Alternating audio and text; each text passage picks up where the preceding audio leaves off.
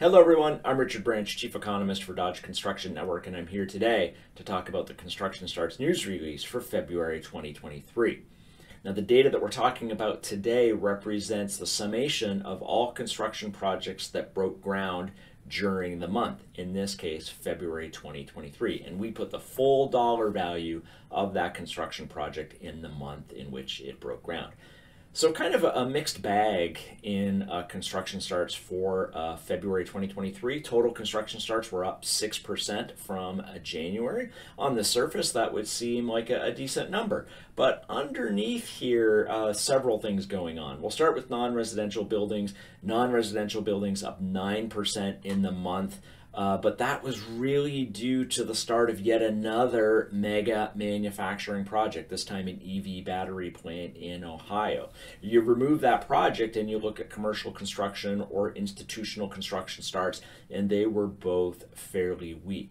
Non-building construction was also down 5% in the month. But I think the interesting part of this, the data as we looked at it in February, was residential buildings. Residential buildings increased 11% in February, with both single family as well as multifamily climbing, not just in dollar value, but in units as well. So from single family's perspective, this was the first month-to-month increase in units breaking ground in over a year. So we've been thinking that we're pretty near the bottom of the single family market and that we're coming up on an inflection point. Is or was February that inflection point? I think still a little too early to tell. 1 month does not a trend make. But certainly I think it's just another indicator to us that we are near the bottom of the single family market.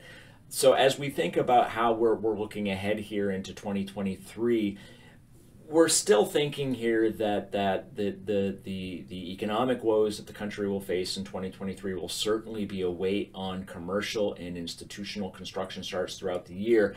However, we should start to see the seeds of recovery in residential and single-family construction this year, and we also think that public dollars propping up the manufacturing space as well as infrastructure will, on balance, keep construction activity in 2023 fairly level.